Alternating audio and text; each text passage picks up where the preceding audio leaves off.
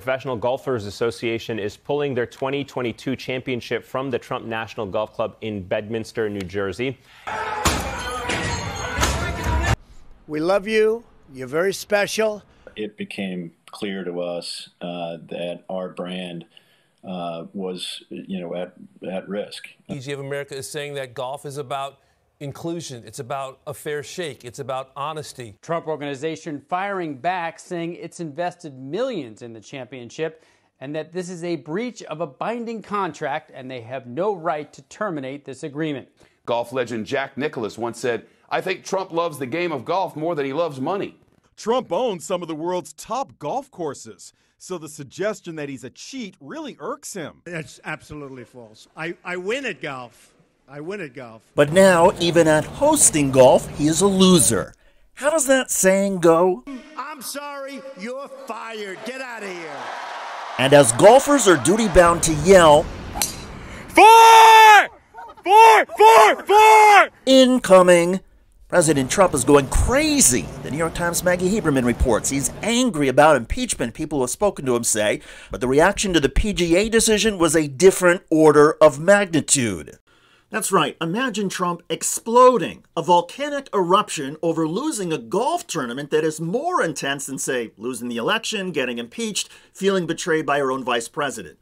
Talk about a psychopath. Oh, and it's about to get even worse.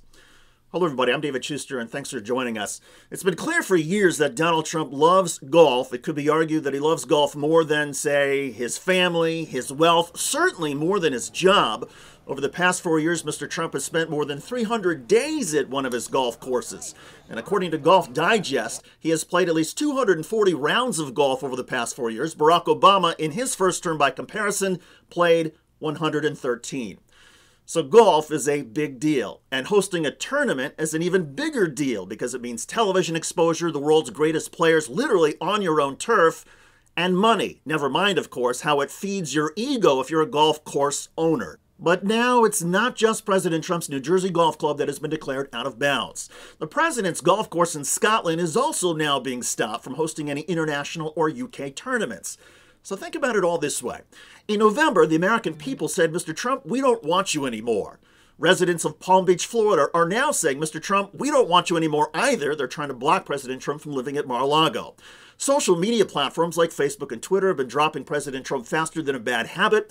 Deutsche Bank and Signature Bank, the president's two favorites, have said they will no longer do business with Donald Trump.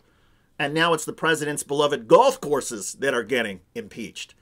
And remember, this is a president with an infamous temper, even though we've only seen glimpses of it in public. Did you hear me? Did you hear me? Yes, Ask him a question. I will, but I've given you a long answer. Ask this gentleman a question. Don't be rude.